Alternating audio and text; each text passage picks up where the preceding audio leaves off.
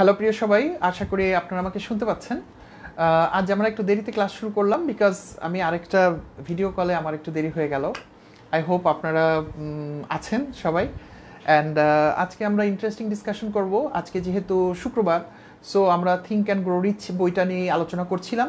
So basically অনেক আগে থেকে যে পড়াশোনাটা চলছে এই বইয়ের, সেটা ধরলে আজকে আমরা 22তম দিনের আলোচনা করতে যাচ্ছি এবং আমরা বইয়ের লাস্ট চ্যাপ্টারে অবস্থান করছি, যেটাকে আমরা বলছি চ্যাপ্টার 15। একদম পুরনো ভার্সনের বইতে এটা চ্যাপ্টার 14 আছে অনেক জায়গায়, সো ডোন্ট গেট কনফিউজড। নতুন ভার্সনের বইগুলোতে, এডিশনগুলোতে এটাকে 15তম চ্যাপ্টার হিসেবে দেখানো হচ্ছে এবং এখানে বলা হয়েছে যে আমরা 6টা বিশেষ ভূতের কথা বলেছে যেগুলো আমাদের মধ্যে ভয় তৈরি করে, সেই জিনিসগুলো তারা আলোচনা করতে শুরু করেছে। গতদিন আমরা এই ওভারঅল ফেয়ার সম্পর্কে আলাপ করেছি এবং ফেয়ার নিয়ে আলাপ করার সময় 6টা বেসিক ফেয়ার নিয়ে যখন আমরা আলাপ করেছি, দেন আমরা বলছি ফেয়ার অফ পভার্টি, দারিদ্রতার ভয়, ফিয়ার অফ ক্রিটিসিজম, সমালোচনার ভয়, ফিয়ার অফ ইল হেলথ, অসুস্থ হওয়ার ভয়, fear of loss of love of someone, কারো ভালোবাসা হারানোর ভয়, লস অফ গুড, বয়স্ক বা বৃদ্ধ হয়ে যাওয়ার ভয়, বুড়ো হয়ে যাওয়ার ভয়, and finally fear of death বা মৃত্যু ভয়। এবং আমরা ওই দিন পভার্টিটা আলাপ করেছিলাম, দারিদ্র্যের ভয়টা করতে পারবো বিকজ ডিটেল স্টাডি করার পর মনে হলো যে আমাদের এখানে একটু সময় দিতে হবে। অ্যান্ড পার্টিকুলারলি করোনার সময়ে, এই যে আমরা কোভিড সিচুয়েশনটা মোকাবেলা করছি, এই সময় আসলে আমাদের বেশ কিছু জায়গায় আমাদের ফিয়ার অফ ইল হেলথের ব্যাপারটা আমাদেরকে অনেক হেল্প করবে এবং প্রবাবলি আমাদের এখানে একটু গভীরে যেতে হবে। এর জন্য আমরা আজকে আমরা দুটার মধ্যে ইনশাল্লাহ থাকবো। একটা হচ্ছে দ্য ফিয়ার অফ ক্রিটিসিজম বা সমালোচিত হবার ভয়, এবং ফিয়ার অফ ইল হেলথ বা অসুস্থ হবার ভয়। সো আমরা যদি শুরু করি, প্রথমে আমরা ভয় নিয়ে আলাপ করেছি প্রথম দিন, আর এমনিতে আমরা আগে রিস্টার্ট ইয়োরসেলফ যখন আলাপ করেছি তখন আমাকে শুনতে পাচ্ছেন আপনারা, সরি। সো আমরা আজকে ফিয়ার অফ ক্রিটিসিজম সম্পর্কে জানবো, যে সমালোচনাটা কিভাবে আমাদেরকে ইম্প্যাক্ট করে এবং এটার আসলে ইত্যাদি। সো আমাদের একটা জিনিস মনে রাখতে হবে যে বইটা প্রায় 100 বছর আগের বই। সো অনেকগুলো জিনিস হয়তো বৈজ্ঞানিকভাবে তখন পর্যন্ত প্রমাণিত হয়নি, কিছু কিছু জিনিস লেখক ভাবধারার উপর করে লিখেছেন এবং আমরা পার্টিকুলারলি এখন বইটা ফলো করছি। সো আমরা বইয়ের মধ্যেই সীমাবদ্ধ থাকার চেষ্টা করছি। যে এই সমস্ত জিনিস আমরা পরবর্তীতে প্রমাণ করতে পেরেছি, আমাদের জন্য আরও সায়েন্টিফিক এভিডেন্স আছে, সেখানে আমরা এভিডেন্সগুলো প্রয়োগ করছি। কোনো কোনো জায়গাতে যদি আমাদের না থাকে, তাহলে আমাদের কিন্তু ওই সময়ের প্রেক্ষাপটটা কিন্তু বিবেচনা করতে হচ্ছে। সো এখানে উনি অনেকগুলো জিনিস এক্সাম্পল দিয়েছেন যেটা প্রেক্ষাপটকে বিবেচনা করেছেন, বাট আমার যতটুকু জ্ঞান এবং বুদ্ধিতে আমি বুঝতে পারছি, তাতে এই যে জিনিসগুলো বর্তমানেও আছে অ্যান্ড প্রবাবলি আরও 100 বছর পর্যন্ত এই বিষয়গুলো চলতে থাকবে। সো উনি ফেয়ার অফ ক্রিটিসিজমের শুরুতে একটু মজা করে শুরু করেছেন। আপনারা যদি পড়েন, এটা page number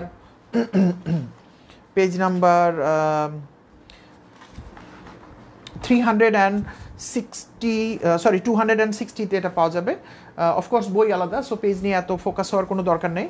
so fear of criticism সম্পর্কে উনি বলতে গিয়ে শুরুতেই বলেছিলেন যে ফিয়ার অফ পভার্টি এবং ফিয়ার অফ ক্রিটিসিজম, এই দুটা জিনিস যেটা আমরা গতকাল আলাপ করছি এবং আজকে আলাপ করতে শুরু করলাম, এই দুটা জিনিস মূলত পৃথিবীর সব লোকই এটার ভিতর দিয়ে যায়।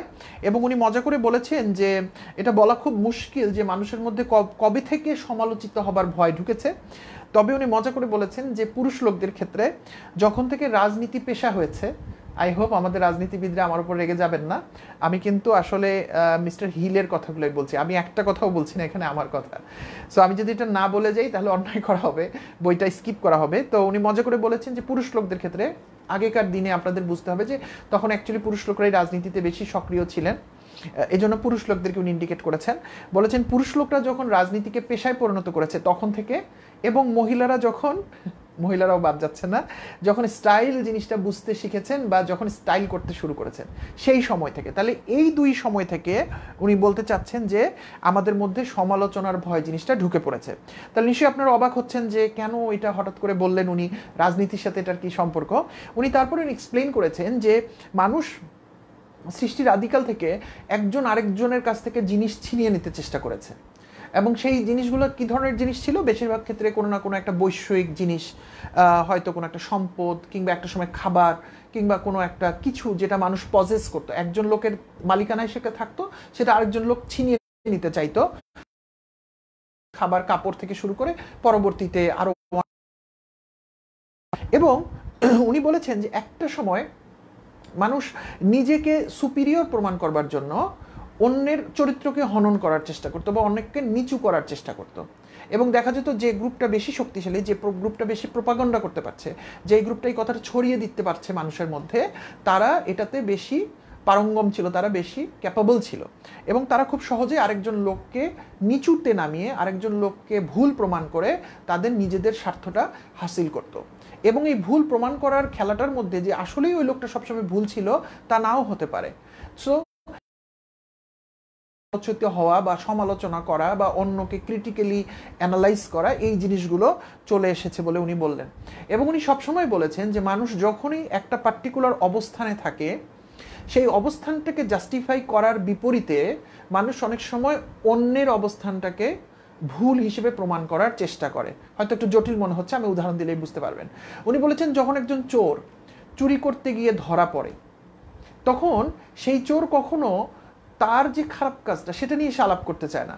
সে রাদার ধনীদের বাড়ি কেন চুরি করা উচিত, কেন ধনী দরিদ্রের মধ্যে এই বিভেদটা থাকবে, কেন একজন ধনীর বাড়িতে পর্যাপ্ত টাকা পয়সা অর্থ অলংকার থাকা সত্ত্বেও সে খেতে পারছে না, সেই জিনিসটাকে সে ইন্ডিকেট করতে চায়।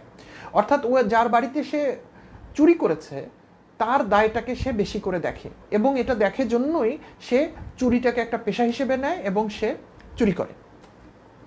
এরপরে আমি যে এক্সাম্পলটা দিব এটা আসলে আমি ইচ্ছা করে বলছি না, বাট বইতে এভাবেই লেখা আছে, আমি ক্ষমা চেয়ে নিচ্ছি আগে থেকে, আমি কাউকে ইন্ডিকেট করতে চাচ্ছি না। উনি এরপরে বলেছে পলিটিশিয়ানরাও, সব দলের ক্ষেত্রে কিন্তু পলিটিশিয়ান মানে কোনো নির্দিষ্ট দল না, পলিটিশিয়ানরাও তাই করে, এবং পলিটিশিয়ানরা নিজেদের দোষ ঢাকবার জন্য অন্যের দোষের দিকে রেফার করে। এটা বোঝার জন্য হয়তো আমাদেরকে মহাকাব্য রচনা করতে হবে না। আপনার এই মুহূর্তে আমেরিকার নির্বাচনের দিকে তাকালেই দেখবেন আমাদের তার নিজের নির্বাচনে জয়ী হওয়ার জন্য এখন চায়নাকে দায়ী করছে করোনা ভাইরাসের ইস্যুতে। এটা শুনলে প্রথমে যে কেউ শুনলে খাবে যে আমেরিকার নির্বাচন, তাতে চায়নাতে করোনা ভাইরাস হয়েছিল কিনা, এটা কি ল্যাবরেটরিতে উৎপন্ন হয়েছিল কিনা, সেই আলোচনাটা এখানে কিভাবে অর্থ বহন করে। বাট প্রবাবলি তাদের রাজনীতিতে এটা অর্থ বহন করে, এবং আমরা উপমহাদেশের রাজনীতিতে এটা প্রচুর দেখেছি। আপনি যখন আলোচনার টেবিলে বসেন তখন আলোচনাটার ভবিষ্যতের দিকে যায় না, আলোচনাটা অতীতের দিকে চলে যায়। তাহলে সে করেছিল, তার মানে আমাদের আমলের, তার আমলে করতে করতে আপনার দাদার আমলে আপনি চলে যাবেন এবং আলোচনাটা ডাইলিউট হয়ে যাবে। সো প্রবাবলি উনি ক্রিটিসিজমের বিষয়টা বলতে গিয়ে এক্সাম্পলগুলো তুলে ধরেছেন যাতে আমরা বুঝতে পারি। এবং উনি এখানে স্টাইলের ব্যাপারটাকেও একটা খুব ইম্পর্টেন্ট একটা প্যারামিটার হিসেবে তুলে ধরেছেন, এবং লেখক এমন একটা সময়ের কথা বলছেন যখন গ্রেট ব্রিটেন বা আমেরিকা দুই জায়গাতে মানুষের যারা একটু সম্ভ্রান্ত মানুষ তাদের একটা হ্যাট পরার অভ্যাস ছিল বা একটা স্টাইল ছিল। হ্যাট মানে নিশ্চয়ই আপনারা বুঝতে পারেন, আগের দিনে শেক্সপিয়ারের সিনেমাগুলো বা নাটক একটা লম্বা মাথায় একটা জিনিস পড়তে, লম্বা একটা হ্যাট, এইচএটি হ্যাট আমরা ছোটবেলায় পড়তাম, বানান করে পড়তাম স্কুলের বইতে। আর ক্যাপ যেটা খেলোয়াড়রা পরে কিংবা আমাদের মুসলিমরা যে টুপিটা পরে সেটাকে আমরা বলতাম ক্যাপ। সো হ্যাট মানে আই হোপ আপনারা বুঝতে পারছেন হ্যাট মানে আমি কোন জিনিসটাকে বলতেছি, এবং বর্তমানে এটা ওয়েস্টার্ন ওয়ার্ল্ডে আর ব্যবহৃত হয় না। বাট ওই লম্বা যে একটা টুপি যেটা উপরে উঁচু এবং চারিদিকে একটা গোল শেডের মতো দেয়া থাকবে, এটাকে উনি বলেছেন হ্যাট। তাহলে এই হ্যাটটা পরতো কারা? যারা নিজেদেরকে একটু সম্ভ্রান্ত মনে করতো না। অফকোর্স ওটা কিনতেও হয়তো একটু টাকা লাগতো, যারা এটা অ্যাফোর্ড করতে পারতো এবং যারা সোসাইটির ওই ক্লাসে ঢুকতে চাইতো তারা হ্যাট পরার অভ্যাস করতেন। এখন হ্যাট পরার কিছু ডিমেরিটসও ছিল, যে এত বড় একটা উঁচু জিনিস কিভাবে মাথায় আটকায় থাকবে, আমরা কখনো এক্সপিরিয়েন্স করিনি, বইটা না পড়লে আমি এটা জানতামও না। সো হ্যাটের যে মাথার যে অংশটা এখানে নাকি খুব একটা টাইট করানো থাকে, সো এটা মাথায় চেপে বসাতে হয়, সো এটা টাইট হয়ে মাথার মধ্যে বসে থাকে। এবং যেহেতু যখন তারা বাড়ির বাইরে থাকে তাদের সম্ভ্রান্ত ভাবটা, তাদের আভিজাত্যটা প্রকাশ করা ইম্পর্টেন্ট থাকে, সহজে তারা ক্যাপ খুলে না।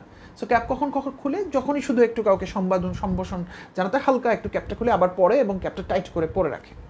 সো এই ক্যাপ টাইট করে পরে রাখার জন্য তাদের মাথায়, লেখকের ভাষ্য, আমি বলছি সায়েন্স দিয়ে আমি প্রমাণ করিনি এই কথাটা, এই জন্য আগেই বলে রাখলাম, সো ব্লাডের সার্কুলেশন কম হয় এবং তাদের চুলগুলো পর্যাপ্ত পরিমাণ পুষ্টি পায় না। দিনের পর দিন এভাবে চলতে থাকলে তাদের আস্তে আস্তে চুল পড়তে শুরু করে দেয়। সো সেই সময়ের মানুষরা এটা নিয়ে অ্যানালাইজ করেছিলেন, তখনকার যারা যে অ্যাকচুয়ালি হ্যাট পরার কারণে মানুষের চুল পড়ে যাচ্ছে, পুরুষ লোকদের চুল পড়ে যাচ্ছে। এবং যখন সেটা হলো সাহেবি টুপি, হ্যাঁ কেউ একজন লিখেছেন হ্যাট মানে সাহেবি টুপি, এক্স্যাক্টলি আমরা বাংলায় পড়তাম হ্যাট মানে হচ্ছে সাহেবি টুপি। তাহলে যখন এই যে হ্যাটটা পরার রেওয়াজ হলো তখন মানুষের চুল পড়ে যেতে শুরু করলো এবং মানুষ টাকমাথা হয়ে যেতে শুরু করলো।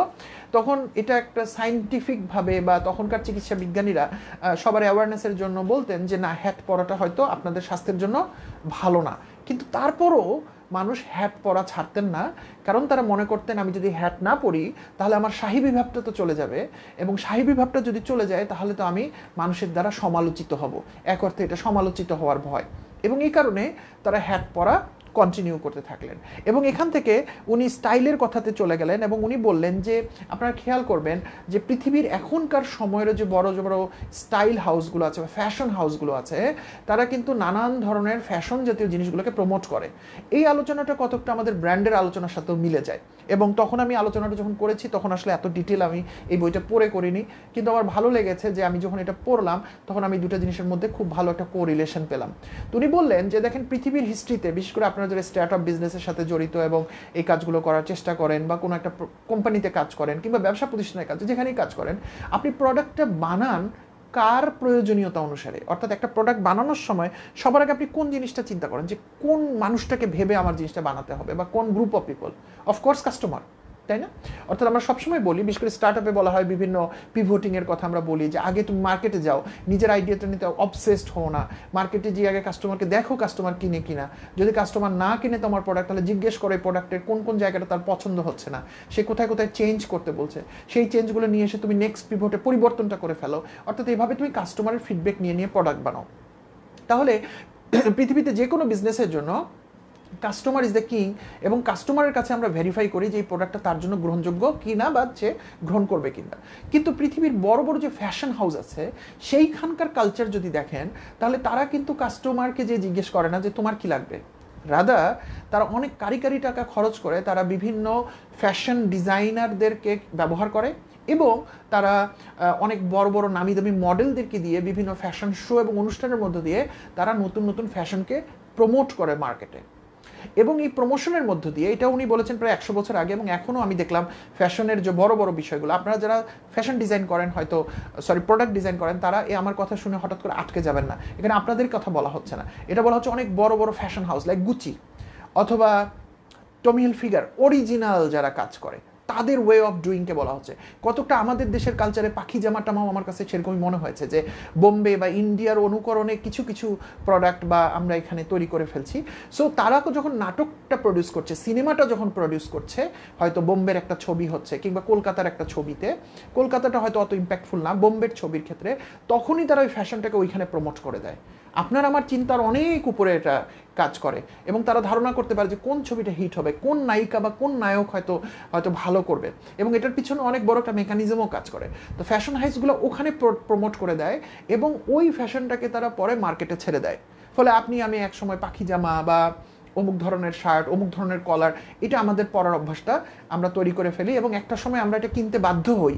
আমি বাধ্য হই শব্দটা ব্যবহার করলাম, কারণ আমরাও পোশাক কেনার সময় কিন্তু গিয়ে এটা চিন্তা করি কোন পোশাকটা আমার কাছে গায়ে লাগবে, সেটা যেমন আমরা ভাবি, সাথে আমরা এটাও ভাবি যে এটা কি বর্তমান ফ্যাশনের সাথে যাচ্ছে কিনা।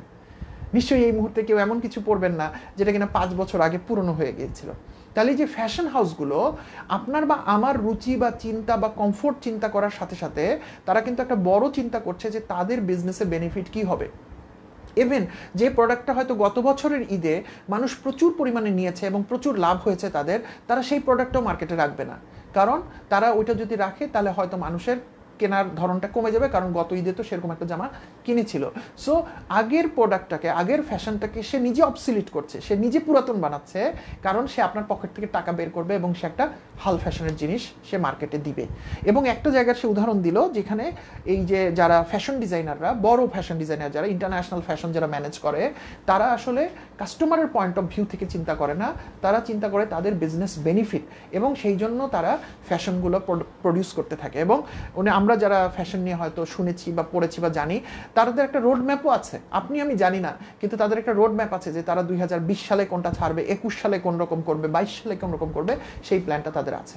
এবং লেখক একই সময় উদাহরণ দিলেন যে অটোমোবিলসের ক্ষেত্রে, এটা আমি আপনাদেরকে হয়তো আগেও বলেছি, যে গাড়ির মডেল তারা যখন একটা প্ল্যান করে তখন তারা আগামী 3-4 বছরের গাড়ির মডেল প্ল্যান করে ফেলে, এবং কোনো সময়ে তারা আপনাকে একটা নির্দিষ্ট মডেল গাড়িতে আপনাকে অ্যাকাস্টম হতে দিবে না।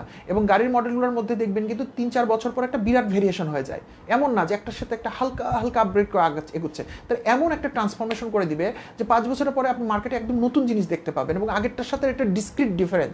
এটা এই জন্য হচ্ছে যাতে আপনি পুরোনো মডেলের গাড়িটাতে চললে আপনি আপনি যেটা ফিল করতে শুরু করেন যে না ওই গাড়ি থেকে আমার গাড়িটা অনেক অনেক ডিফারেন্ট, এবং প্রবাবলি ডিফারেন্ট মানে পুরনো হয়ে গেল অটোমেটিক।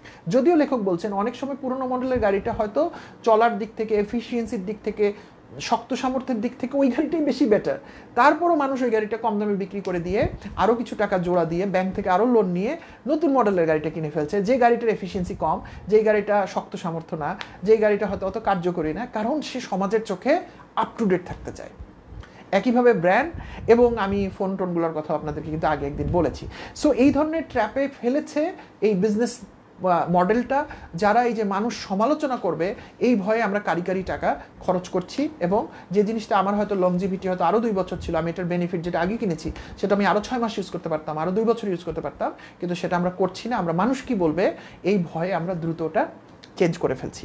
এবং লেখক একটা কথা বলেছেন যেটা আমি আসলে ইন্টারনেটে খুঁজে কোনো এখন পর্যন্ত প্রমাণ পাইনি, জাস্ট এটা আপনাদের উপর আমি ছেড়ে দিলাম, যদি আপনারা কোনো ফিডব্যাক দিতে পারেন খুব ভালো হয়।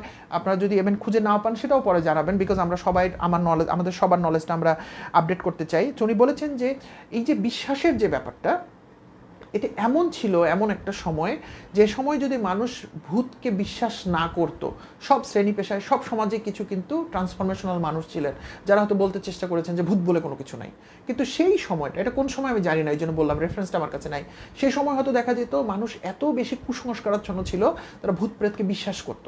তো যারা ভূত প্রেতকে বিশ্বাস করতো না তাদেরকে সোসাইটির বড় অংশ যারা ভূত প্রেতকে বিশ্বাস করত তারা বাধ্য করে আগুনে পুড়িয়ে মেরে ফেলতো। তাহলে লেখক বললেন যে এই সমালোচনার যে বিষয়টা এখানে চলে আসলো, সেটা শুধু কিন্তু কথার মধ্যে সীমাবদ্ধ নয়। সমালোচনাটা এমন একটা ব্যাপার না যে আপনি সামনে দিয়ে হেঁটে গেলেন, পিছনে 5টা লোক আপনাকে নিয়ে একটু কুট কথা বললো। এটা তারা একসময় যখন সোসাইটিটা অনেক শক্ত সামর্থ্য এবং সোসাইটিটার অনেক পাওয়ার, তখন তারা এটা ইম্পোজ করতে শুরু করলো। অর্থাৎ তুমি যদি এটা না মানো তাহলে সমালোচনাটা শুধু জীবের মধ্যে সীমাবদ্ধ থাকবে না, কথার মধ্যে, এর জন্য তোমাকে শাস্তি পেতে হবে। এবং লেখক এটাও বললেন যে এই কারণে আমরা বিভিন্ন বিশ্বাসের মধ্যে ঢুকে যাই। দেখবেন না বিভিন্ন ধরনের পরিবারে জন্মানোর জন্য, আমেরিকায় যেমন যে বাসায় জন্মেছে সে হাই রিপাবলিকান নাইলে ডেমোক্রেট হয়ে যাচ্ছে, সে কিন্তু নিজে জানেও না যে সে কীরকম, এবং ওই বিশ্বাসটা থেকে সে আর বের হতে পারছে না বা বের হতে চাচ্ছে না, কারণ সে সমজাতির লোকরা তাকে কিভাবে ক্রিটিসাইজ করবে, তাকে বিব্রত করবে, তাকে বিপদে ফেলে যাবে, তার বাবা হয়তো তাকে বাড়ি থেকে বের করে দেবে, তাকে হয়তো সমাজচ্যুত করে দেবে। এই ভয়, এটা এক ধরনের শাস্তির পর্যায়ে চলে গেল না, যখন আপনি একটা কিছু বলতে গেলেন এবং মানুষ আপনাকে বিতাড়িত করলো। যেমন একসময় সক্রেটিস একটা সত্য কথা বলতে গেলেন, কিন্তু সেই সময় মানুষ এটা গ্রহণ করতে পারলো না, কিন্তু ওটা যদি তাদের সমালোচনার মধ্যে থাকতো তাহলে এক ধরনের ইম্প্যাক্ট ছিল, কিন্তু তারা এটা তাকে মৃত্যুদণ্ড দিয়ে দিল। তাহলে সমালোচনাটা, এই যে ক্রিটিসিজমের ব্যাপারটা, এটা একসময় এত ফেলে ফুপে বড় হয়ে গেল যেটা একসময় মানুষের উপর ইম্পোজ হতে শুরু করলো শাস্তি হিসেবে। কাজেই সেই ভয়টাও আমাদের মধ্যে রয়েছে। তো সমালোচিত হবার ভয় শুধু যে একটা ভয় তা না, এটা একসময় যদি সোসাইটিটা বা অপোনেন্ট পার্টিটা যদি অনেক বেশি শক্তিশালী হয়ে যায় তাহলে এটা একসময় আপনার উপর চাপ দিতে পারে, শাস্তির পর্যায়ে এটাকে নিয়ে যেতে পারে, এটা সেই পরিমাণ ভয়ঙ্কর। এবং লেখক বললেন যে এই যে সমালোচিত হওয়ার ব্যাপারটা, এটা সব দিক থেকে মানুষের কিভাবে মানুষকে বকডাউন করে ফেলে, ছোট করে ফেলে। বলেছে মানুষের ইনিশিয়েটিভগুলো বন্ধ হয়ে যায়, অর্থাৎ মানুষ আর পরিবর্তন করার মতো কোনো দায়িত্ব নিতে চায় না, তার ইমাজিনেশন বন্ধ হয়ে যায়, সে কল্পনা করতে চায় না, তার ইন্ডিভিজুয়ালিটি নষ্ট হয়ে যায়, তার যে ব্যক্তিত্ব বা বিশ্বত্বটা যেতে তার ছিল একটা আলাদা রকম চিন্তা করার শক্তি, সেটা বন্ধ হয়ে যাচ্ছে, এবং সেলফ রিলায়েন্সটাও তার নষ্ট হয়ে যাচ্ছে, তার আত্মবিশ্বাস এবং এই জিনিসগুলো বন্ধ হয়ে যাচ্ছে। কেন বা খর্ব হচ্ছে কেন? যখন আপনি একটা ক্রিটিসিজমের মধ্যে অপারেট করছেন। এবং উনি বলেছেন যে মানুষের মধ্যে যে ফিয়ার অফ ক্রিটিসিজম আছে, এটা আপনি কোন কোন সিমটম দেখলে বুঝতে পাবেন। এবং আমি দেখলাম এটা পড়ার পরে আমার ভিতরেও এর ভিতর 2-4টা সিমটম আছে। সেটা কি হয়তো আমি এক্স্যাক্টলি বলে দিব না, কিন্তু আমি খুঁজে পেয়েছি, আমার কাছে মনে হয়েছে, এবং আমি কল্পনা করতে পারিনি যে আমার ভিতর এরকম একটা সিমটম আছে, এবং ওই সিমটমটা থেকে অ্যাকচুয়ালি আমার মধ্যে ফিয়ার অফ ক্রিটিসিজম আছে, সেটা প্রথমেই বলে রাখলাম। এবং এরকম সিমটম যে আমার মধ্যে আছে সেটা আমি বুঝি নাই, এটা পড়ার পর আমি বুঝেছি।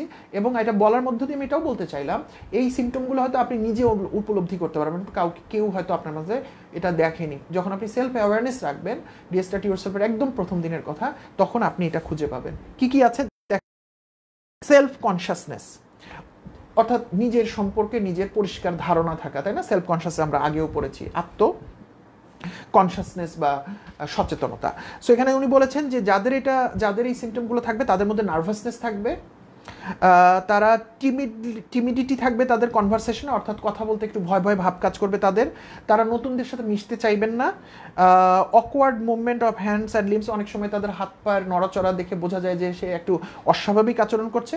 Shifting of I many Times, সে চোখে চোখ রেখে কথা বলতে পারবে না। তাহলে এইটা একটা কি আসল জিনিসটা বলেন, এটা কি এই জিনিসগুলো যার ভিতরে থাকবে তার মানে সে সমালোচিত হবার জন্য ভয় পাচ্ছে। অর্থাৎ এখন আমি এটা কী করবো, আমি কি মানুষকে যে বলতে থাকবো? এটা নট নেসেসারিলি। এটা আমাদেরকে খুঁজতে হবে যে আমাদের মধ্যে কি এরকম বিষয় আছে কিনা। আমি যখন নতুন মানুষের সামনে যাই তখন কি আমার কি অস্বস্তি হয় কিনা, আমি কি অস্বাভাবিক বোধ করতে শুরু করি না কিনা, আমি কি মানুষের চোখে চোখ রেখে কথা বলতে পারি, নাকি আমি এদিক ওদিক তাকাতে থাকি, আমার মধ্যে কি ভয় কাজ করে কিনা। এই সমস্ত যদি আমি খুঁজে পাই তার মানে আমার মধ্যে এই জিনিসটা আছে, ক্রিটিসিজমের ভয়টা আমার মধ্যে আছে।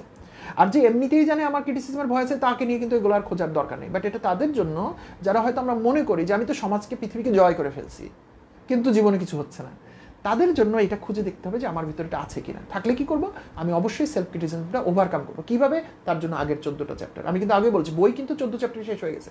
15তম চ্যাপ্টারে এসে বলেছে কোন কোন জিনিস আপনাকে বাধা দিতে পারে, সেগুলো যদি আমি বুঝি সেটা আমি রুট আউট করবো এবং তখন ওই 14টা কাজ আমার কাজে লাগবে। তারপরে বলছেন ল্যাক অফ ভয়েস, অর্থাৎ কোনো কিছুর প্রতি যে তীব্রভাবে কাজ করার আশা সেটা না থাকা। তারপরে বলেছেন যে একই রকম ল্যাক অফ ভয়েস কন্ট্রোল, অনেক সময় যখন আমি express through lack of voice control, কোথায় কোথায় কীভাবে কথা বলতে হবে সেটা যদি আমি না বুঝি। দেন উনি বলছেন nervousness in presence of other, একটু আগেও বলেছি। পোশ্চার অফ বডি, শরীরের কীভাবে দাঁড়াতে হবে কীভাবে বসতে হবে সেটা নিয়ে যদি সমস্যা হয়। অনেক সময় পোর মেমোরি, অর্থাৎ কোনো একটা বিশেষ সময় গিয়ে কথা বলতে ভুলে যাওয়া ইত্যাদি। দেন পার্সোনালিটির কথা বলেছেন, lack of ফার্মনেস and decision, personal charm না থাকা, and ability to express opinion definitely ইত্যাদি। দেন বলেছে ইনফিরিয়রিটি কমপ্লেক্সের কথা উনি বলেছেন। আমি অনেক ডিটেল ঢুকছি না কারণ আমাদের সময়ের একটু স্বল্পতা আছে এবং আমি চাই আপনারা বইটা একটু পড়বেন। দেন এক্সট্রাভ্যাগেন্স, অপব্যয়ের কথাটা উনি উল্লেখ করেছেন, এটা খুব ইম্পর্টেন্ট, এটা আমার মনে হয় বলা উচিত। যে অনেক সময় আমরা দেখি যে মানুষ প্রয়োজনে অতিরিক্ত খরচ করতে থাকে, দরকার নেই আজকের বিল আমি দিব, এই ধরনের প্রবণতা থাকেও অনেক সময় মানুষ এই ক্রিটিসিজমের ভয় থেকে মানুষ এটা করে। যেন ল্যাক অফ ইনিশিয়েটিভ, অনেক সময় আমরা উদ্যোগ নিতে চাই না, কোনো একটা নতুন কিছু করতে আমাদের বাধা মনে হয়। অ্যান্ড ল্যাক অফ অ্যাম্বিশন, অনেক সময় আমাদের বড় কিছু ভাবতে চিন্তা করতে আমাদের বাধা চলে আসে। মেন্টাল অ্যান্ড ফিজিক্যাল লেজিনেস, চিন্তা করতে আমাদের আজকে থাক কালকে করব, আমরা কোনো উদ্যোগ নিতে চাই না।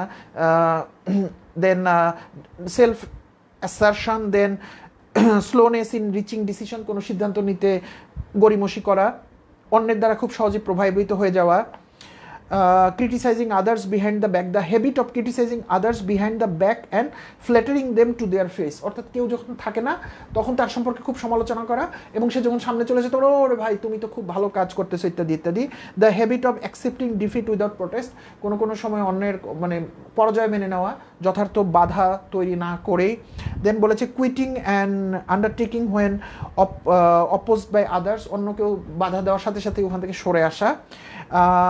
Suspicious of other people's without cause, অন্য লোককে সন্দেহ করা, খুব ভয়ঙ্কর জিনিস, আমি অনেকের মধ্যে এটা দেখি, কেউ দোষ করেনি কিন্তু তাকে সন্দেহ করে বসে থাকা। Lacking in ট্যাক্টফুলনেস in manner speech, unwillingness accept the blame for unwillingness to accept the blame for mistake, যে কোনো একটা ভুল আমি করে ফেলছি কিন্তু এটার জন্য কোনো দায় নিতে আমি চাচ্ছি না। সো এই সমস্ত উপসর্গ যাদের মধ্যে থাকবে তাদের মধ্যে এই ফিয়ার অফ ক্রিটিসিজমটা প্রকট। আমরা এর পরের জায়গাটায় চলে যাচ্ছি যেটা হচ্ছে খুব interesting, fear of ill health. আমরা একদম কোভিডের মধ্য দিয়ে যাচ্ছি এবং আমার মনে হয়েছে এই টাইমের জন্য এটা সবচেয়ে একটা পারফেক্ট আলোচনা।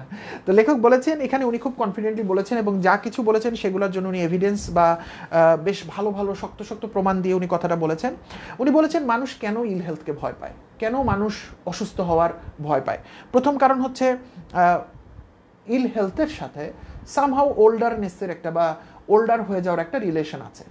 সব ক্ষেত্রে না কিন্তু অনেক ক্ষেত্রে আছে, অর্থাৎ আমি বুড়ো হয়ে গেলেই আমি নানা অসুখে পড়বো। এবং বার্ধক্যের ভয় জিনিসটা উনি আলাদাভাবে একটা সময় আলোচনা করবেন। তো উনি বলতে চেয়েছেন যে বার্ধক্যের ভয়ের সাথে এটার একটা রিলেশন আছে এবং যেহেতু আমরা বার্ধক্যে যেতে চাই না, কেন চাই না সেটা আমরা বার্ধক্যের সময় আলাপ করবো হোপফুলি নেক্সট ফ্রাইডেতেই। তো এই জন্য আমরা এটাকে ভয় পাই। আরেকটা কারণ কি, ইলনেসের সাথে ডেথের একটা সম্পর্ক আছে, অর্থাৎ আমি এমনিতেও মরবো কিন্তু আমার ইলনেস আমার ডেথকে ফাস্টার করবে, ডেথের দিকে আমাকে ফাস্টার নিয়ে যাবে, এজন্য মানুষ এটাকে ভয় করে। আরেকটা কারণ আছে, ইলনেসের সাথে কিন্তু একটা খরচের ব্যাপার আছে, অর্থাৎ আমি যখন অসুস্থ হয়ে যাচ্ছি, সব অসুস্থ আর হাঁচি সর্দি কাশি না, বড় বড় অসুখের কথাও মেনশন করা হচ্ছে এখানে। সো এই ইলনেসের সাথে আমাদের একটা বড় খরচের ব্যাপার আছে, এবং আমরা অনেক সময় ভাবি যে এত বড় একটা অসুখে পড়ে গেলে আমার চিকিৎসার কী ব্যবস্থা হবে ইত্যাদি ইত্যাদি কারণে আমাদের এই ভয়টা কাজ করে। আর আই হোপ করোনার সময় আমাদের করোনা হইলে কেন ভয় লাগে সেটা আমার মনে হয় আপনাদের কাউকে এক্সপ্লেন করে বলতে হবে না, এটা ডিরেক্টলি মৃত্যুর সাথে রিলেটেড এক। আর দুইটা জিনিস হচ্ছে আমরা ভয় পাই যে আমরা আসলে সুচিকিৎসা পাবো কি পাবো না। সো এই দুইটা ভয়ের কারণে আমরা এই ইল হেলথকে ভয় পাই। সো করোনার ক্ষেত্রে এটা বললাম, আর অন্যান্য ক্ষেত্রে খরচ এবং অনেক কিছু আছে। করোনার ক্ষেত্রে হয়তো খরচ আছে, কিন্তু আমি মনে করি না এই মুহূর্তে কেউ খরচ নিয়ে ভাবছে। সো করোনার ক্ষেত্রে মানুষের সবচেয়ে বড় কনসার্ন হচ্ছে আমি কি সুচিকিৎসা পাবো কিনা, আর আমি যদি সুচিকিৎসা না পাই কিংবা আমি যদি একিউট হয়ে যায়, আমার রোগটা কঠিন হয়, তাহলে হয়তো আমার মৃত্যুর দেখা আমাকে এখনই দেখে ফেলতে হবে। যদিও মৃত্যু আমাদের যে কোনো সময় চলে আসতে পারে, কিন্তু কেন যেন করোনার সময় আমাদের মৃত্যুর ভয়টা অনেক বেশি। আমরা করোনা নিয়ে পার্টিকুলারলি একটা সেশন করব প্ল্যান করছি, এখনও ফাইনালাইজ না। প্রপোজ ডেট হচ্ছে আগামী মঙ্গলবার, যেদিন আমাদের ছুটির দিন, ওই দিন আমরা হুটহাট করে নতুন নতুন কিছু করি। সো আমরা পার্টিকুলারলি করোনা অবস্থায় আমরা কয়েক সেট অফ মানুষের কথা চিন্তা করেছি, যারা আল্লাহ না করুক করোনায় আক্রান্ত হয়ে গেছেন বা যাচ্ছেন বা হব আমরা, যারা সিমটম আছে আমাদের এবং আমি হয়তো শিওর না আমার হয়েছে কিনা। আরেকটা গ্রুপ হচ্ছে যারা করোনা পেশেন্টকে আমরা ম্যানেজ করছি, বাসায় হতে পারে, হসপিটালে হতে পারে, সেটা অ্যাটেন্ডেন্ট হতে পারে, চিকিৎসক হতে পারেন, যারাই আছেন, পার্টিকুলারলি বাসা কনটেক্সটের কথা আমি বলছি। আরেকটা গ্রুপ হচ্ছে যারা দেখছেন আশপাশে অনেক হচ্ছে, এমনি আপনার বাসাতেই হয়তো করোনা রোগী আছে কিন্তু আপনি আইসোলেটেড আছেন। এই চার ধরনের মানুষ, আমি আবার বলছি, যারা আক্রান্ত হয়েছেন, যাদের আক্রান্তের সম্ভাবনা দেখা দিয়েছে, যারা ম্যানেজ করছেন পেশেন্টদেরকে, এবং ফোর্থ কোয়ালিটি হচ্ছে যারা এখনও আক্রান্ত নন, আক্রান্ত হওয়ার সম্ভাবনাও খুব কম কিন্তু প্যানিকড। এই চার গ্রুপ অফ মানুষের ভিতর এক ধরনের প্যানিক কাজ করছে, এবং আমি মনে করি প্যানিকড হওয়ার যথেষ্ট কারণ আছে। তবে আমাদের এটা নিয়ে আরও ফার্দার আলাপ করা উচিত যে আসলে করোনা হলেই কি মানুষ মরে যাচ্ছে কিনা, কিংবা করোনা হলে আমার বাঁচার সুযোগ আছে কিনা। যারা আমরা করোনার লক্ষণ দেখতে পাচ্ছি, লক্ষণ দেখলে আসলে আমি কি করব, লক্ষণ মানে কি আমি মরে গেলাম কিনা, কিংবা আমরা যারা অ্যাটেন্ড করছি রুগীদেরকে, তাহলে আমরা কতটুকু মানসিক বল নিয়ে করব। আমি এমন অনেক পরিবার দেখতে পাচ্ছি যে পরিবারে একজন লোক ছাড়া পুরো পরিবার অসুস্থ, একদম বাচ্চা থেকে শুরু করে মুরব্বী পর্যন্ত। সেই একটা মানুষের উপর দিয়ে কিন্তু প্রতি মুহূর্তে একটা মানসিক চাপ যাচ্ছে, সে কিভাবে চাপ ম্যানেজ করবে। এবং ফাইনালি হচ্ছে যারা আমরা মনে করছি এই তো হলেই মরলাম, এই চার গ্রুপের জন্য আমরা মঙ্গলবার প্রপোজড, ফাইনাল না কিন্তু এখন পর্যন্ত, বিকজ আমি কিছু প্ল্যান করছি, এই মুহূর্তে বলছি না, ইচ্ছা আছে ভালো কিছু আপনাদের সামনে উপস্থাপন করার। যদি সেটা প্ল্যানটা কমপ্লিট হয় তাহলে আগামী মঙ্গলবার ইনশাল্লাহ এরকম একটা ডিসকাশনে আমরা আসবো।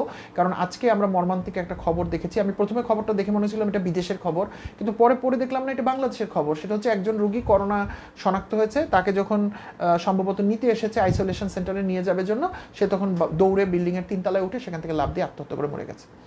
তাহলে কী লাভ হলো? সেই তো মরেই গেলি বাবা তুই, নাহলে করোনায় হলো না আর 2টা দিন পৃথিবীকে দেখেই মরতে পারতি।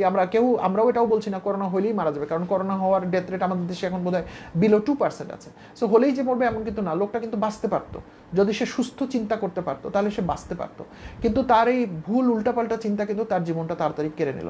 একই রকম সমস্যার মধ্যে যারা হয়তো সিমটমের মধ্যে আছে, আমি এমন অনেক শুনেছি তার একটু করোনা সিমটম হয়েছে, তাই সে পালস অক্সিমিটার লাগাতে পারছে না আঙ্গুলে, কারণ এত ভয়ের মধ্যে সে আছে। এবং হওয়াটা স্বাভাবিক, আমি বলছি না এটা ভুল কথা, কিন্তু প্রবাবলি আমাদেরকে আরও বেশি সেলফ অ্যাওয়ার হতে হবে এবং বুঝতে হবে যে যেই সময়টা আমি চিকিৎসার মধ্য দিয়ে যাচ্ছি বা আমি যা অসুস্থতার দিকে, ওই সময় আমার মানসিক শক্তিটা সবচেয়ে বেশি থাকতে হবে এবং আমি অন্যকে নার্ভাস করে ফেলতে পারবো না। প্লাস যারা অ্যাটেন্ড করছেন, আমি একটুকে বললাম, তাদের অনেকের উপর অনেক প্রেশার যাচ্ছে, পুরো পরিবার অসুস্থ, সেই মানুষটা একাই দাঁড়িয়ে মানে ক্যাপ্টেনের মতো যুদ্ধ চালিয়ে যাচ্ছেন একাই, তাদের জন্য হয়তো কিছু আলোচনার দরকার। আর যারা এই যে আমরা ফ্রিক করছি হয়তো সারাদিন খবর দেখছি, আর সেটা আমরা একটু পরে আলাপ করবো কী ধরনের ইম্প্যাক্ট ক্রিয়েট হতে পারে, তাহলে আমরা হয়তো মঙ্গলবার এটা নিয়ে কথা বলবো। সো ভয়টা কোথা থেকে আসছে, এই যে কেন ভয় পাই আমরা এতটা বললাম, মরে যাবার ভয়, বৃদ্ধ হয়ে যাওয়ার ভয়, অর্থ খরচের ভয় ইত্যাদি ইত্যাদি। কিন্তু এটা আনছে কারা এই ভয়টা? আমরা কিন্তু এখন ইলনেসের ভয়ের কথা বলছি, মৃত্যুর ভয় বলে, দিচ্ছে কারা? প্রথমত হচ্ছে মিডিয়া। আমি করোনার কথা বলছি না, মিডিয়া বললে আবার মিডিয়া রেগে যেতে পারে। নানাভাবে মিডিয়া বলতে খালি টেলিভিশন আর ইলেকট্রনিক মিডিয়া কথা, যাবতীয়ভাবে আপনার কাছে যে খবরগুলো এসে পৌঁছাচ্ছে সেটাকে আমরা মিডিয়া বলছি। এগেন, করোনা থেকে বের হন, আমি করোনার মধ্যে কিন্তু নাই, আমি ওয়ার্ল্ড ওয়াইড কনটেক্সটের কথা বলছি। সো আপনি যখন একটা রোগের খবর পান, আপনি কোথায় পান?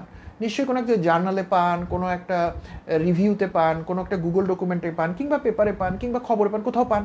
সো এরা একটা বড় মাধ্যম আপনার কাছে ইলনেস বা প্রবাবল ইলনেসের খবরটা আপনার কাছে পৌঁছে দিচ্ছে। দেন আরেকটা বড় মাধ্যম হচ্ছে ওষুধ কোম্পানিরা, কারণ হচ্ছে ওষুধ কোম্পানির এখানে কিন্তু বেনিফিট আছে। ওষুধ কোম্পানি চায় যে আপনাকে রোগের কথা মনে করিয়ে দিবে এবং প্রিভেন্টিভ অথবা এই ধরনের নামে আপনার কাছে তারা সকাল বিকাল ওষুধ বেচবে। তো তাদের কিছু বাণিজ্যিক উদ্দেশ্য আছে, এবং এই জন্য কিন্তু তারা রোগের ব্যাপারটা খুব বেশি বেশি করে প্রচার করে। অনেক সময় বলে আপনি সুস্থ থাকুন আগে থেকে, কিন্তু তাদের উদ্দেশ্য ওষুধ বিক্রি করা। এটা যে আমার কথার ধরন মনে হচ্ছে আমি এটা খারাপ কাজ করছে, আমি কিন্তু ভালো বা খারাপ কোনো কিছু কিন্তু বলি নেই, বলার ধরন শুনে হয়তো মনে হতে পারে খারাপ, কিন্তু আমি বলেছি যে এরা প্রচার মাধ্যম, এরা জিনিসের খবরটা আপনার কাছে পৌঁছে দিচ্ছে। আর কারা দিচ্ছে? আত্মীয় স্বজন বন্ধু বান্ধব তারা দিচ্ছে। আর কারা দিচ্ছে? ইন্টারনেট।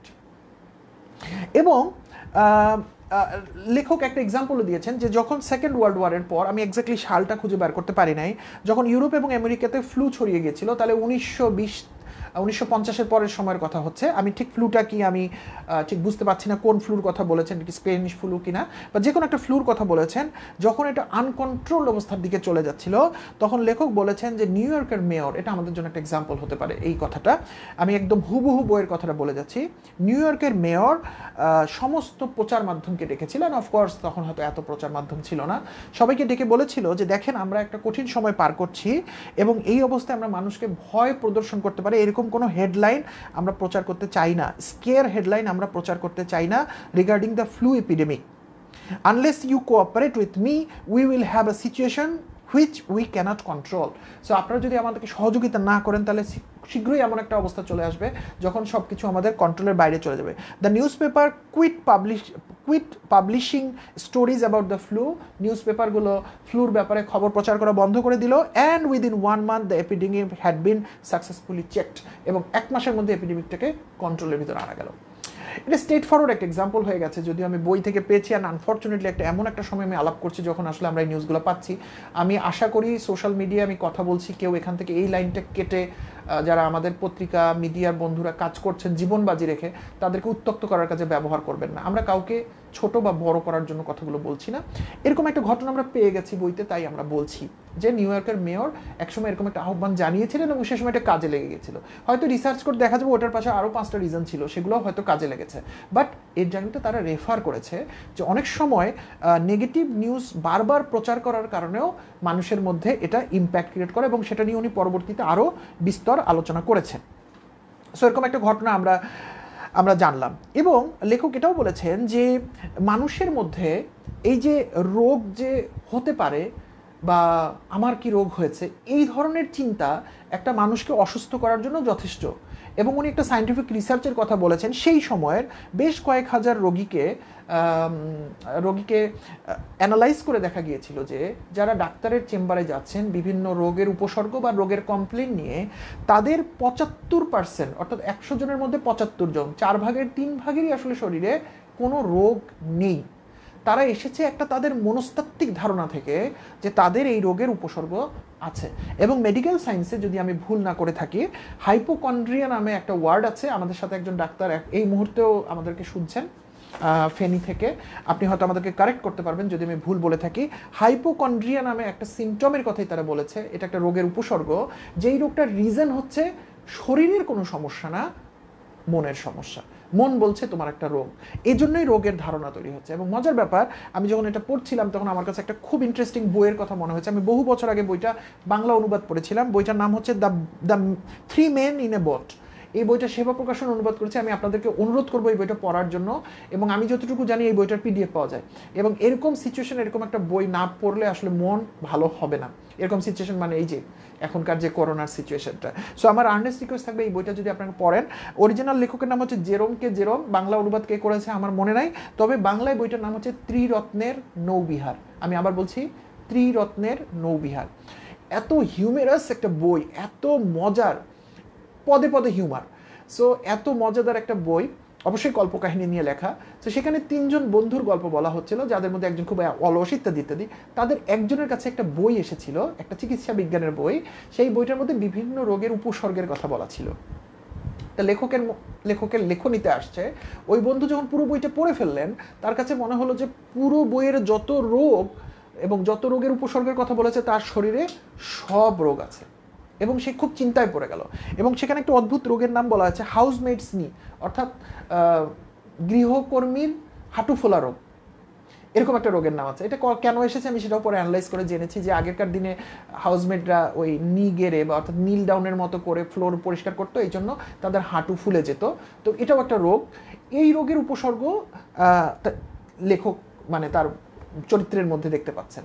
সো রোগটাই এরকম। এবং আমি আমাদের রিস্টার্ট ইয়োরসেলফের এই জার্নি শুরু হবার পর আমি কোনো একজনের সাথে কথা বলেছি, তার একটা মেজর প্রবলেমই হচ্ছে সে যখনই একটা রোগ সম্পর্কে জানে তার মনে হয় এই রোগটা তার হয়েছে, এবং এটা হতে হতে এই হাইপোকন্ড্রিয়ার মতো উপসর্গই তার তৈরি হয়ে গেছিল। এবং সে যখন ডাক্তারের কাছে গিয়েছে, ডাক্তার বলছে তুমি এগুলো বাদ দাও, এই চিন্তা বাদ দাও। এবং এই আগুনের মধ্যে ঘি ঢালছে কে? ইন্টারনেট। আপনার হাতের কাছে ইন্টারনেট, আপনি সমানে সার্চ দিচ্ছেন এবং একটার পর একটা উপসর্গ আসছে, আপনার কাছে মনে হচ্ছে আমার তো এটা হয়েছে, আমার তো এটা হয়েছে। সো একটা বড় অংশের মানুষ কিন্তু হাইপোকন্ড্রিয়ার মধ্যে আক্রান্ত, এবং আমাদের কোনো অসুস্থতা নাই, কিন্তু আমরা মনে করছি আমি অসুস্থ বিকজ আমি রোগ সম্পর্কে অনেক বেশি জানার চেষ্টা করছি, এবং আমি যতই জানার চেষ্টা করছি ততই আমার ভিতর রোগ বাসা বাঁধছে। এবং লেখক একটা সুন্দর এক্সাম্পলও দিয়েছেন। উনি বলেছেন যে এটা আপনারাও টেস্ট করে দেখতে পারেন, কিন্তু উনি বেশি টেস্ট করতে নিষেধ করেছে। বলেছে একজন মানুষকে কোনো একটা নির্দিষ্ট দিন উদ্দেশ্যমূলকভাবে যদি 3 জন লোক পর পর, 3টা না, 3 জন লোক পরপর অসুস্থতার কথা বলে। ধরেন সকালবেলা দেখা হলো একজন, আমরা কিন্তু 3 জন প্ল্যান করে গেছি এবিসি, আপনার সাথে যখন দেখা হবে আমি আসলে একটা কথা বলবো। তো আমি প্রথমে দেখা করলাম, এই ইসলাম আলাইকুম ভাই, কেমন আছেন? আপনাকে একটু অসুস্থ অসুস্থ লাগতেছে। তখন প্রথমবার যখন ওই লোকটা রিপ্লাই দেয় তখন বল না আমি তো ঠিক আছি, কোনো অসুবিধা না, আমি ঠিক আছে। দ্বিতীয় লোকটা এসে বলবে, ইসলাম আলাইকুম, আপনাকে একটু অসুস্থ অসুস্থ দেখেন, আপনার কিছু হয়েছে নাকি? সো উনি কিন্তু রিসার্চের রেজাল্ট বলছে। তখন দ্বিতীয়বারের ক্ষেত্রে লোকটা বলবে একটু কেমন যেন, না মানে আছি ভালো, ঠিক আছে, বাট একটু ইয়া লাগতেছে আর কি, না আপনাকে দেখে মনে হচ্ছিল এই জন্যই বললাম আর কি, হ্যাঁ একটু অসুবিধা লাগতেছিল আজকে আর কি। থার্ড লোকটা যখন এসে বলবে যে আবার যে ভাই আপনাকে একটু অসুস্থ অসুস্থ কী হয়েছে আপনার, তখন ওই লোকটা বলে যে আমি একটু হালকা অসুস্থ বোধ করতেছি আজকে সকাল থেকে, অথচ লোকটার কিছুই হয় নাই। সো উনি বলছেন, এটা বলেছেন বাই সাজেশন, 3 জন মানুষ যদি কন্টিনিউয়াসলি চেষ্টা করে তাহলে একজন মানুষকে অসুস্থ বানানো সম্ভব। দেখেন কত বড় একটা সাইকোলজিক্যাল ইম্প্যাক্ট। এবং উনি এটাও বলেছে, একটা সময় ছিল সোসাইটিতে যখন মানুষকে অভিশাপ দেওয়া হতো, অভিশপ্ত করা হতো, তাই না? আমরা দেখেছি যে এটা হয়তো অনেক আগের কথা, যখন সায়েন্স এত উন্নত ছিল না, তখন মানুষ অভিশাপ দিত, অভিশপ্ত জাতি, অভিশপ্ত মানুষ এরকম বলা হতো। তো কি করতো রাজারা, যাদের ক্ষমতা ছিল, তারা হয়তো একটা অভিশাপ দিয়ে দিত যে তোমার জীবনে তুমি দরিদ্র হয়ে যাবা, তুমি অসুস্থ হয়ে মরে যাবা, তুমি এই ধরনের কিছু বলতো। এবং তখনকার রাজরাজরা বা সমাজের যারা অধিপতি ছিল তাদের ক্ষমতা এত বেশি ছিল, তারা এত কানেক্টেড ছিল যে তারা সবাই তখন এই কার্সটা, এই অভিশাপটার কথা তারা সারাদিন ওই লোকটাকে বলতে থাকতো। সে বাজারে গেলেও বলতো তুমি তো একটা অভিশপ্ত লোক, তুমি তো অসুস্থ হয়ে মরবা। আর সে যখন একটা হয়তো প্রার্থনালয়ে গেছে, সেখানকার বলতো তুমি অভিশপ্ত, তোমাকে ঢুকতে দেওয়া যাবে না, তুমি অসুস্থ হয়ে মরবা। এরকম আমরা একটুকে বলছি 3 জন লোক পারে, তাহলে পুরো গ্রামবাসী যদি তাকে এই কার্সের কথাটা যদি বারবার মনে করিয়ে দিতে থাকে, তাহলে কি হবে? একটা সময় সে কিন্তু সত্যি সত্যি অসুস্থ হয়ে যাবে। এবং লেখক বলছেন যে কোনো অসুস্থতা, সেটার বড় কারণ হচ্ছে নেগেটিভ থট বা ইম্পালস থেকে শুরু হয়। এবং আমরা কিন্তু ভাইরাল ব্যাকটেরিয়া এই ধরনের রোগের কথা বলছি না, কিন্তু আমরা অন্যান্য রোগের কথা বলছি, যে রোগগুলো আপনার শরীরের ভিতর থেকে তৈরি হচ্ছে। একটা হচ্ছে ভাইরাস, ব্যাকটেরিয়া, এটা তো আপনার হইলে হবে, একটা জায়গায় কেটে গেছে, ওখানে যদি আপনার নির্দিষ্ট ধরনের যদি জার্ম ঢুকে যায়, সেটা তো আমরা ওইটার কথা কিন্তু বলছি না, কিন্তু আমরা যেগুলো ভিতর থেকে যে রোগগুলো আমাদের তৈরি হয়, সো সেই সমস্ত রোগের কথা বলেছেন। এটার মূল কজ হচ্ছে একটা নেগেটিভ থট, এবং সেই থটটা একটা সময় হয়তো সেই থটটা নিজের মাইন্ড থেকে আসে, অথবা অন্য কোনো লোক আপনার মাইন্ডে পুশ করে দেয়, এবং আস্তে আস্তে আস্তে এটা ডালপালা ছড়াতে শুরু করে দেয়। আমি একটা সেকেন্ড একটা জিনিস শুধু আমি বুঝতে চাচ্ছি যে আমি কি লিখেছি। আই থিঙ্ক এটা এত জরুরি কিছু না। In someone else no you R okay. So একটা মজার কথা বলেছে লেখক বলেছে, এই জন্য উনি খুব মজা করে বলেছে যে কেউ যদি তাকে বলে যে হাউ আর ইউ, অনেক সময় জিজ্ঞেস করেন হাউ আর ইউ, সো আপনি কেমন আছেন, এটা প্রকাশ করার তো অনেক বিষয় আছে। আপনি যে ভালো আছেন এটা আপনি কীভাবে প্রকাশ করবেন? আপনি বলতে পারেন আমি ভালো আছি। লেখক বলছে আমি তাকে একটা ঘুষি মেরে দিতাম, যে আমি একটা ঘুষি মারলেই সে বুঝতে পারবো আমি কত ভালো আছি, যাতে কেউ আমাকে জিজ্ঞেস না করে যে তুমি কেমন আছো, কারণ কেমন আছোর মধ্যে একটা ভালো থাকা খারাপ থাকার ব্যাপার আছে। সো উনি এই কথাটা এখানে বলেছেন। এবং উনি এটাও বলেছেন যে আগেরকার দিনে বা এখনও আমরা ডাক্তারদেরকে দেখি যে যখন একটা কোনো বড় কোনো অসুখের ট্রিটমেন্ট করা হয়, আগে দেখা যেত তখন বলতো বায়ু পরিবর্তনের জন্য এক জায়গা থেকে তুমি ঘুরে আসো, এরকম অনেক সময় কিন্তু বলা হয়। এটার একটা বড় কারণ উনি বলেছেন, এটার মনস্তাত্ত্বিক কারণটা হচ্ছে যে মানুষ যখন একটা নির্দিষ্ট রোগের এনভায়রনমেন্টে থাকে তখন তার ইকোসিস্টেমটা আসলে তাকে নেগেটিভলি ইম্প্যাক্ট করতে থাকে, সেটা তার ঘর বাড়ি টেবিল চেয়ার তার আশপাশের মানুষগুলো। তো যখন যেখানে ট্রান্সফর্ম একটা জায়গায় যায়, নতুন একটা জায়গায় যায় এবং একটা রিফ্রেশিং জায়গায় যায়, তখন কিন্তু তার আশপাশে ওই অ্যাম্বিয়েন্সগুলো, নেগেটিভ অ্যাম্বিয়েন্সগুলো থেকে এসে কিছুদিন দূরে থাকে, যেটা তার সুস্থ হওয়াটাকে পজিটিভলি প্রভাবিত করে। এবং উনি একটা খুব বড় এক্সাম্পল দিয়েছেন, আমি এটা এক্সাম্পলটা দেখার পর আমি নড়ে গেছি বলবো আর কি আমি, যে এত বড় একটা এক্সাম্পল। উনি বলেছেন যে সেই সময় একটা ঘটনা ঘটেছিল, এটা কিন্তু একটা বাস্তব ঘটনা, একটা ঘটনা ঘটেছিল যে একজন লোক প্রেমে ব্যর্থ হওয়ার কারণে, সিরিয়াস প্রেমী হবে হয়তো, বা প্রেমে ব্যর্থ হওয়ার কারণে উনি অসুস্থ হয়ে গিয়েছিলেন, হয়তো তার প্রেমিকা তাকে ছেড়ে চলে গেছে, যেহেতু ম্যান বলছে তার মানে আমি বলছি সেটা পুরুষ লোকের ব্যাপার, ইয়াং ম্যান। এবং এই লোকের বিষণ্ণতা অ্যান্ড ডিসঅ্যাপয়েন্টমেন্ট এত খারাপ অবস্থায় চলে যাচ্ছিল আস্তে আস্তে যে তাকে হসপিটালাইজ করতে হয়েছে, and at some point of time he was in between life and death, এরকম সিচুয়েশনের ভিতরে ছিল। এবং তাকে কোনো ধরনের ওষুধ চিকিৎসা দিয়ে তাকে ভালো করা যাচ্ছিল না, এবং সে যখন লাইফ অ্যান্ড ডেথ সিচুয়েশনের মতো, তখন তাকে সাজেস্টিভ থেরাপিস্টরাও কোনো কিছু করতে পারছিল না বা কিছু শোনার মতো অবস্থায় ছিল না। দেন দে টুক এ রিস্ক, তারা বলেছে ঠিক আছে আমরা একটা, লোকটা তো মরেই যাচ্ছে, আমরা একটা চেষ্টা করে দেখি।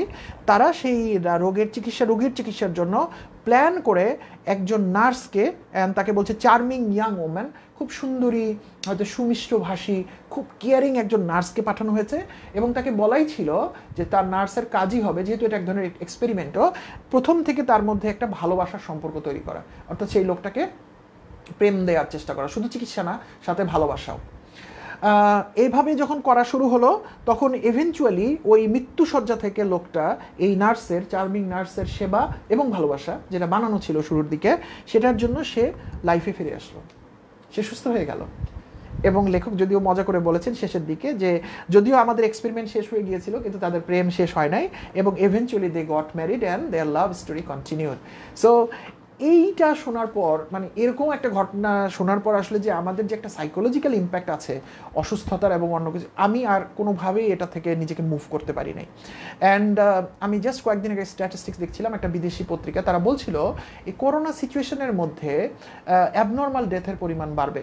অ্যাবনর্মাল ডেথ বলতে তারা বলছে হঠাৎ করে হার্ট অ্যাটাক, হঠাৎ করে স্ট্রোক, এবং আমি জানি না কাকতালীয় কিনা জানি না, আমি কিন্তু অনেক ইনফরমেশন এখন পাচ্ছি এই ধরনের। এটা অবশ্য কতকটা ল অফ অ্যাট্রাকশনের মতো হয়ে যেতে পারে, যে হয়তো এরকম জিনিস ভাবা হচ্ছে জন্য এরকম জিনিস আমি শুনছি। কয়েকদিন আগেই আমি একজনকে পেলাম যে আমার সমবয়সী, ইনফ্যাক্ট যদি অন্য স্কুল অন্য কলেজে পড়েছিল সেই বন্ধুটা আমাদের, সে ঘুমের মধ্যে স্ট্রোক করে মারা গেছে। এবং আমি এরকম অনেক এক্সাম্পল পাচ্ছি যে ঘুমের মধ্যে স্ট্রোক, ঘুমের মধ্যে হার্ট অ্যাটাক, এরকম এক্সাম্পল পাচ্ছি। তাহলে কেন হচ্ছে এটা? এর একটা বড় রিজন, আমি ডাক্তার না, কিন্তু এই বইয়ের প্রেক্ষাপট থেকে বলছি, এই যে চারিদিকে যে অনেক নেগেটিভ নিউজ এবং নেগেটিভ কিছু চলছে, এটা কিন্তু আমাদের মধ্যে একটা নেগেটিভ থট হিসেবে ঢুকছে, এবং সেটা কিন্তু আমাদেরকে অস্থির করে রাখছে। এবং এই অস্থিরতাটা আমরা যখন কনশাস মাইন্ডে আছি, তখন হয়তো আমরা অস্থিরতার সাথে ডুয়েল করতে পারছি যে না আমি তো এখন বাসায় আসি, কিছু না। কিন্তু আপনি যখন ঘুমের মধ্যে চলে যাচ্ছেন, তখন কিন্তু আপনার লজিক্যাল মাইন্ড আর অফ, তখন কিন্তু সাবকনশিয়াস মাইন্ডের ভিতরে যা খেলা সব চলছে এখানে, এবং সেখানে সে কাকে কে ডিফিট করছে আপনি কিন্তু জানছেন না, এবং তখন হয়তো আপনার পালস, হার্টবিট বেড়ে যাচ্ছে, আপনার হয়তো অন্য কোনো ধরনের জটিলতা তৈরি হচ্ছে। All this things are happening and suddenly things are collapsing. So এইটুকু জায়গা থেকে আমি যদি একটা সারাংশ বলার চেষ্টা করি আপনাদেরকে, এরপর অবশ্যই আমরা সিমটমগুলো নিয়ে আলাপ করবো, এবং সেখানেও কয়েকটা জিনিস হয়তো আমরা পেতে পারি। কিন্তু যেটা খুব ইম্পর্টেন্ট জিনিস আমি চাই যে যেটা মিস না আমরা করে যাই, সেটা হচ্ছে আমরা জানি যে আমরা একটা করোনা সিচুয়েশনের মধ্য দিয়ে যাচ্ছি, এবং আমরা এটাও জানি যে ঢাকা শহরে এটা ওয়াইড স্প্রেড, এবং আমি একটু যদি বাইরে গিয়ে একটু যদি আমি সাবধানতার সাথে না চলি, আমি যদি কিছুক্ষণ পর করে 20 সেকেন্ড ধরে আমি হাত না ধুই, আমি যদি চোখে মুখে হাত দেওয়ার অভ্যাস ত্যাগ না করি, আমি যদি মাস্ক না পরি, আমি যদি গ্লোভস না পরি, আমি যদি চোখে চশমা বা গগলস না পরি, তাহলে আমার অসুস্থতা হওয়ার সম্ভাবনা বেড়ে যাচ্ছে। এটা সবই আমি সত্য, সবই আমি বললাম ঠিক, কিন্তু তার মানে তো এটা না যে এই দুশ্চিন্তায় থেকে অ্যাওয়ারনেস একটা জিনিস, যে আমি সবসময় খেয়াল রাখছি আমি কোথায় ধরছি, কী করছি, কোথায় গেলাম, কার সাথে কথা বললাম, কত দূরে থাকলাম, এটা হচ্ছে অ্যাওয়ারনেস। আর দুশ্চিন্তা হচ্ছে আমার মনে হবে আমি যদি আক্রান্ত হই, আমার পরিবারের যদি অমুক আক্রান্ত হয়, তাহলে কোথায় যাব, কোন হসপিটালে যাবো। এখনও কিন্তু রোগ আপনার ধরে নাই, সো আপনার এখনই এত ওয়ারিড হওয়ার, এত অ্যাংশাস হওয়ার দরকার নেই। কিন্তু এই যে চিন্তাগুলো আমরা কন্টিনিউয়াসলি করছি, সেটা কিন্তু আমাদের মধ্যে নেগেটিভ জিনিসপত্র তৈরি করছে। অ্যাটলিস্ট আজকের বইয়ের যতটুকু আমরা পড়েছি, এবং উনি বেশ কিছু উদাহরণ দিয়ে কিন্তু উনি বলেছেন সেটা, যে একজন লোককে 3 বার যদি কন্টিনিউয়াস বলা হয় তুমি অসুস্থ, আর সেখানে আপনি নিজের মন থেকে নিজেকে অটো সাজেশন দিচ্ছেন কন্টিনিউয়াসলি, আমি অসুস্থ হয়ে গেলে কী হবে, আমার কী হবে, এই ইত্যাদি ইত্যাদি। এবং এটা আপনি বের হতে পারছি না কেন আমরা থেকে? কারণ আমরা যখনই কাউকে ফোন করছি, প্রথম প্রশ্ন হচ্ছে ভাইয়া কেমন আছেন, আপনার আত্মীয় স্বজনরা কি সুস্থ আছে? তখন আপনি কিন্তু কাউন্টার কোয়েশ্চেন করছেন, আপনার আত্মীয় স্বজনরা কেমন আছে ভাই? তখন ওদের আর বললেন না ভাই, আমার তো একজন আত্মীয় এরকম। তখন আপনারও কিন্তু একজন আত্মীয়ের কথা আপনার মনে পড়ছে, তখন আপনি সেটা আলাপ করছেন। এবং আমি খেয়াল করছি ইদানিং, ইনক্লুডিং মাইসেলফ, আমিও কালপ্রিটদের মধ্যে একজন, আমাদের 5 মিনিট ফোন কল হলে কারোর সাথে, আমাদের প্রথম 2 মিনিট কিন্তু অসুস্থতার আলোচনা চলছে। সো এটা হচ্ছে আপনার যাদের সাথে আপনার বাইরের আলোচনা করার কথা, অন্য কোনো business or life or what ever, সেখানে এই আলোচনা হচ্ছে। আপনি যখন বাসার মধ্যে আছেন, বাসার পরিমণ্ডলে আপনি এটা আলাপ করছেন। এখন তো আমি দেখতে পাচ্ছি আমার বাসা, ইনক্লুডিং মাইসেলফ, আমি একটা কালপিট, 2:30টা মানে হচ্ছে আজকের নাম্বার কত, আজকের লোক মরা কমে গেল, একটু কেমন যেন হতাশ লাগতে শুরু করলো, ও আজকেও রেকর্ড ডেথ, তার মানে দেশে একটা ভয়ঙ্কর ঘটনা ঘটতেছে। আমি আমার নিজের কথা অকপটে স্বীকার করছি, আমি জানি আপনাদের অবস্থা কি। এখন 2:30টার পরে মানে আচ্ছা কখন নিউজটা পাওয়া যাবে, কেন ওই মহিলা কতক্ষণের মধ্যে আইসা ঘোষণা করবে যে কয়জন মূল, কম মূল্য, ওহো হতাশ। যেমন আমি জানি কালকে সংখ্যা কমে যাবে, শুক্রবার তো কম টেস্ট হয়েছে, তখন আমাদের মনে হয় যে শুক্রবার তো কম টেস্ট, মনে মনে আমরা ভাবছি খারাপ কেন হচ্ছে না, খারাপ কেন হচ্ছে না। এবং আমরা যখন খবর দেখতে বসছি, সব চ্যানেল স্ক্রোলে তাই যাচ্ছে, বাংলাদেশে এত বুঝলাম, ভারতে এত বুঝলাম, দেশের পাশে ব্রাজিলে, আর্জেন্টিনায়, পেরুতে, কোথায় থেকে কোথায়, সারা পৃথিবীতে 4 লক্ষ। ওয়াও, সব তো শেষ তাহলে আমাদের। তাহলে কন্টিনিউয়াসলি কিন্তু আমার ইনফরমেশন ঢুকছে, আপনি খবর দেবেন এবং আমরাও ওইটাই করি, কিন্তু কোন সময় কোন খবরটা শুরু হবে, কোন খবর, আচ্ছা রংপুরে কতজন মূল্যরা, রাজশাহীতে যেন একটা প্রতিযোগিতা শুরু হয়ে গেছে। তো এই যে কন্টিনিউয়াসলি আপনি নেগেটিভ জিনিসটা পাচ্ছেন বা নিচ্ছেন, এটা কিন্তু অবশ্যই আমাদের মধ্যে নেগেটিভ থট তৈরি করছে। আমি ওকে যদি করোনা থেকে বাঁচার জন্য এই খবরগুলো আপনি নেন, আমার কোনো অসুবিধা নেই, নেন এবং আপনি সচেতন হন। কিন্তু আপনি যদি নেগেটিভিটিগুলো নিয়ে যদি আপনার শরীরে অন্য কোনো অসুখ তৈরি করেন, আল্লাহ না করুক যদি আপনি ঘুমের মধ্যে হার্ট অ্যাটাক করে, আপনি তো ডাক্তার দেখানোর সুযোগ পাবেন না। সো স্বাভাবিক অবস্থাতেও তো আমাদের নেগেটিভ চিন্তা থেকে বের হওয়ারই আমাদের কথা, আমাদের মনের ওপর কন্ট্রোল, ইত্যাদির ওপর কন্ট্রোল। সো আমার যেটা মনে হয়, আমরা সচেতন থাকবো, অবশ্যই আমরা জানতে চাইবো আজকে সর্বশেষ আপডেট কি, আমার আশপাশে কোথায় কি হয়েছে, রেড জোন গ্রিন জোন, এগুলো তো করছে আমাদের জানার জন্য, কিন্তু সেটার জন্য আমাদের জন্য তটস্থ না হই এবং দিনে যে 18 ঘন্টা আমরা জেগে আছি বা 12 ঘন্টা জেগেছি, এর মধ্যে ঘন্টায় ঘন্টায় আধা ঘন্টায় খবর দেখার দরকার নেই। হয়তো ভবিষ্যতে আমাদেরকে ফোন কলগুলোতে, আমি কালকে থেকে চেষ্টা করবো ফোন কলগুলোতে যেন আমরা এইগুলো কথা অ্যাভয়েড করতে শুরু করে যাই। কেউ জিজ্ঞেস করলে ভাই বাদ দেন, এটা নিয়ে আলাপ করে লাভ নেই, অথবা আপনি অন্যকে জিজ্ঞেস করলেন না, মানে আমি হয়তো আর জিজ্ঞেস করবো না যে কেমন আছেন না আছেন, ধরে নিচ্ছি আমরা সবাই ভালো আছি, আর ভালো আছে জন্যই তো ফোনটা করতে পারছে, তাই না? আর কেউ যদি স্পেসিফিক সাহায্যের জন্য ফোন করে, সেটা আলাদা কথা, সেজন্য তো আমাদের অবশ্যই আমাদেরকে জীবন দিয়ে হলেও সাহায্য করার চেষ্টা করতে হয় আরেকজনকে। সো এই জায়গাটা আমি একটু হাইলাইট করলাম, আমরা মঙ্গলবার হয়তো এটা নিয়ে আরও স্পেসিফিক আলাপ করবো, আমার একটা প্ল্যান আছে, দেখা যাক সেটা কী করা যায়। সো সিমটমগুলো কী কী, কী কী হলে আমি বুঝতে পারবো যে আমার মধ্যে অসুস্থতার ভয় ঢুকেছে, বা যে কোনো একটা মানুষকে দেখলে আপনি কীভাবে বুঝবেন? অ্যান্ড আমি যখনই সিমটমগুলো বলবো, আপনি শিওর যে এগুলো সব আমাদের মধ্যে এখন উঠে আছে, তার মানে আমরা কিন্তু অসুস্থতার দিকে আগায় যাচ্ছি। একটা হচ্ছে অটো সাজেশন।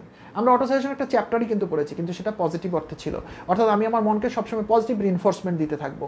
কিন্তু এখানে বলেছে নেগেটিভ অটো সাজেশন, যেটা কিনা negative self suggestion by looking for and expecting to find symptoms of all kind of disease, enjoying imaginary illness and speaking it as being real. So সবসময় বিভিন্ন রোগের উপসর্গ, আর আমার কি হাঁচি হলো নাকি, আর আমার কি গলাটা ব্যথা করতেছে নাকি একটু, এইরকম খুঁজতে থাকা, এবং দ্রুত গতিতে ত্রিরত্নে নৌবিহারের ওই লোকটার মতো সেই জিনিসগুলো আপনি দেখতে পাবেন। তখন আপনার ভিতরে রিএনফোর্সমেন্ট হবে, আল্লাহ আমার তো মনে হয় করোনা ধরে ফেললো, তখন আরও ওই রোগটা প্রকট হতে থাকবে, এবং একসময় হয়তো করোনা না হলেও অন্য একটা রোগ আপনার ধরে যাবে। Talking to others of operation, accident and other forms of illness, অন্য লোকের সাথে সুযোগ পেলে বিভিন্ন অ্যাক্সিডেন্ট, অপারেশন এবং বিভিন্ন অসুস্থতার ব্যাপারে আলাপ করা, যেটা আমরা এখন সকাল বিকাল সন্ধ্যা রাত করে যাচ্ছি। Experimenting diet, physical exercise, reducing systems without professional guidance, এবং অন্যের বা ভালো ডাক্তারের পরামর্শ না নিয়েই ডায়েটিংয়ের মধ্যে ঢুকে পড়া, হঠাৎ করে এক্সারসাইজ শুরু করা, এবং তার থেকে বড় কথা পরে বলছে সেগুলো হঠাৎ করে ছেড়ে দেওয়া। তো যারা এই কাজগুলো করে, কোনো প্ল্যান ছাড়া ডাইটিং শুরু করে দেয়, প্ল্যান ছাড়া এক্সারসাইজ শুরু করে, অনেক কিছু থেকে বের হয়ে আসার চেষ্টা করে, কিন্তু পর্যাপ্ত প্ল্যান থাকে না, পর্যাপ্ত পরামর্শ থাকে না, এবং পরে কয়েকদিন পর আবার ওটার মধ্যে ঢুকে যায়। তাহলে এই সমস্ত লোকের সিমটম হচ্ছে তারা অটো সাজেশন দিচ্ছে নিজেকে যে আমার রোগ হবে, আমার রোগ হবে, আমার রোগ হবে। দেন হাইপোকন্ড্রিয়ার কথা আমরা আগেও বলেছি, 70% লোক হাইপোকন্ড্রিয়ায় ভুগি আমরা, আমার মনে হয় রোগ হয়েছে। টকিং অফ ইলনেস, সারাদিন অসুস্থতা নিয়ে কথা বলা। কনসেন্ট্রেটিং দ্য মাইন্ড আপন ডিজিজ, সবসময় রোগ নিয়ে চিন্তা করা। Expecting it's appearance until nervous break occurs, একদম সরাসরি শরীরে না দেখা দেওয়া পর্যন্ত ধারণা করা যে আমার শরীরে মনে হয় রোগের উপসর্গ আছে। নেগেটিভ থিঙ্কিং, নেগেটিভ চিন্তা করা। And nothing but positive thoughts can effect এ কিউর, এই ধরনের জিনিসে মানুষকে পজিটিভ চিন্তা ছাড়া কোনো কিছু কিউর করতে পারে না। অনেক বুদ্ধিমান ডাক্তারদেরকে জাস্ট 2-4টা ভিটামিনের ওষুধ দিয়ে দেয় এবং ওরা নাচতে নাচতে বাসায় চলে আসে, ভিটামিনের ওষুধ খেয়ে আবার সুস্থ হয়ে যায়।